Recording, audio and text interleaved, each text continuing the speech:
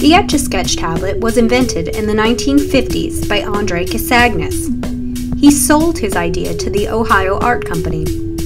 It was inducted into the National Toy Hall of Fame in 1998. This mechanical drawing toy remains popular to this day, but how does it work? The Etch-A-Sketch works by encasing a plastic screen within a plastic housing that's filled with very fine aluminum powder and tiny ball bearings. This is what makes the gray slate on which the patterns can be drawn. The drawing mechanism is activated by two circular knobs positioned in the bottom left and bottom right corners of the plastic frame.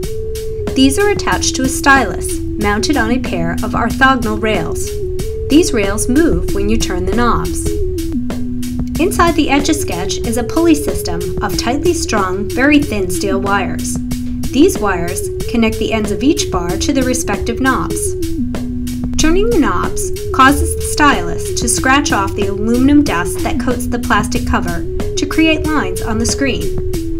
When the Etch-A-Sketch is turned upside down or shaken, the aluminum powder recoats the screen, destroying the carved lines, and presents a clean slate. This allows you to create images over and over again.